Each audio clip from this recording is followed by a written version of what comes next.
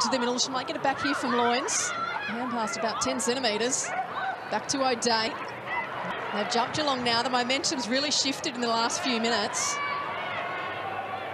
Out towards O'Day.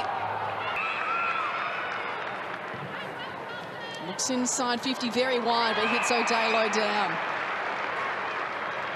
She'll have eyes darting for the next contest. Wants Steven. Able to get it back, though. They could get another one here as they go inside. O'Day, what can she do? Pound can go wide to O'Day. He's got Prespakis.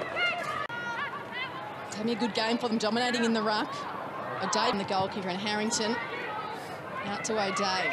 To space, but unfortunately the bounce just didn't go their way. O'Day, yeah, being held on. The umpire saw it.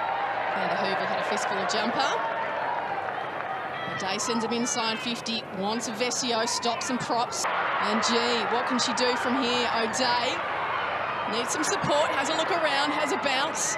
We'll go for Stevens or we'll go for space. So it's Stevens and McMahon. Gives McDonald a little shove. O'Day doing the tackling.